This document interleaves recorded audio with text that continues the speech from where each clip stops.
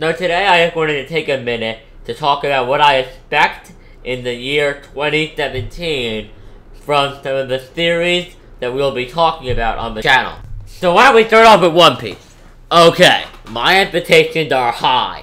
This year we are going to be recovering the Reverie, Wano, and the rest of Whole Cake Island. So my expectations are as high as they've probably ever been next to last year, when we were going to get a whole year about Sanji, which I will be doing another video on whether or not the year of Sanji lives up to the hype, probably next week or so. But the point is that we have a lot to cover, but a couple of things I expect to see is, I don't expect to see him at the Reverie, video coming on that, but I do expect to see some Dragon next year. I expect to see more of Binyoko. I expect Binyoko to become a much more reoccurring thing. And I definitely am expecting for us to see Shanks in the story for the first time post-time skip. We've seen him in like cover pages, but we haven't actually seen him. So I'm definitely expecting to see him very soon in 2017. Now, other things I'm expecting a lot of VV greatness, as I said before, from the Reverie. I'm expecting some amazing stuff with VV. I'm expecting something with Shirahoshi to go down.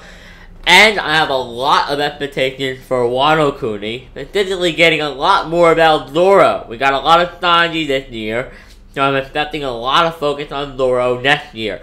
Now, my expectation for the actual Wano Kuni will be done in a separate video, and I did a separate video from what would be discussed at the Reverie, which will be somewhere on screen, probably the right or left hand corner. But definitely when you're done with this video, go check that out. But yeah, so I'll save my Wano Kuni predictions and what I expect to be covered in Wano Kuni for another video. But I definitely expect a lot of Zoro.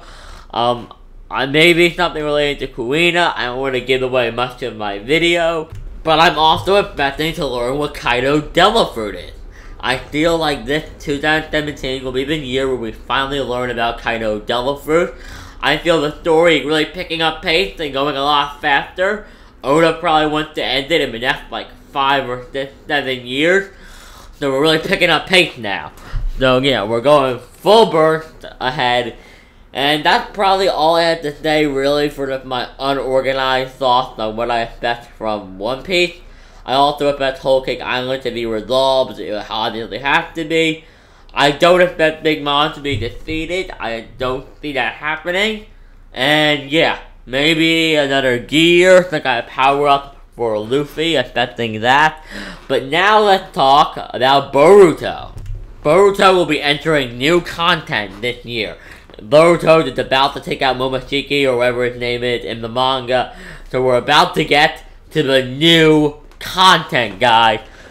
So expectations for that. Okay, there's only going to be 12 chapters. They're not much. But I do expect to learn what happens in Naruto. I expect to learn who the current Hokage is. The status of all the characters. Like, I want to find out what happened to Sasuke, Sakura, Kakashi, Hinata, Kiba, Shino, all those guys. As for the Naruto anime, my expectations are relatively basic. I'm expecting them to finish adapting the light novels, that's chapter 700, and for us to get the Boruto anime. My Hero Academia expectations are high. By the time this video gets out, I should have already read more of the manga. By, I would say, February, I want to be caught up to the My Hero Academia manga. And we're getting the Sports Festival arc animated, so I have high expectations for that. I'm not going to go into detail as I don't want to spoil the anime-only watchers. But yeah, the Sports Festival arc, the flaming guy from the trailer, he is the boss.